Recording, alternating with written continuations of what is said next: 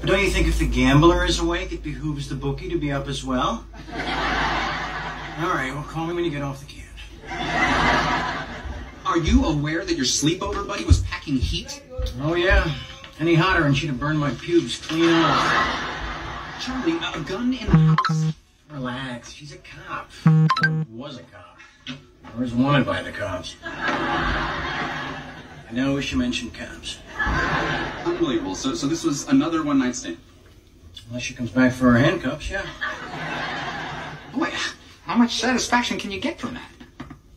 Handcuffs? Not really my thing. But hey, she probably did some stuff last night that might not have been her first choice. No, I mean, how can you possibly get any satisfaction from an endless series of alcohol-soaked one-night stands? And even as the words are coming out of my mouth, I realize it's a stupid question, so forget I said it. She's married to a cop. I hate to see you wasting your life having drunken sex with women you don't care about. Who asked you to move back in and watch?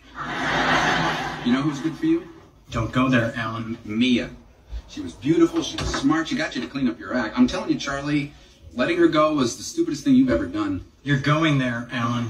I'm just saying you had this fantastic woman who was willing to marry you, and you just threw it away. And for what? Okay, you're there. You want to know why I gave up Mia? I'll tell you why I gave up Mia. I gave her up for you. Oh, for me? Yeah, for you. She wanted you to move out so we'd have the house to ourselves, but I said, no way. I am not throwing my brother out on the street. Wow. What a loving gesture. Oh, bite me. And you know what you did? You married Candy and moved out anyway. So if you want to know why I let the best thing that ever happened to me get away, it's so the worst thing that could ever happen to me would have a place to live. Oh. Oh. Well, I guess it all worked out for the best, huh? How do you figure? Well, think about it. If Mia had been living here when Candy kicked me out and I came back, it would have been a very awkward situation.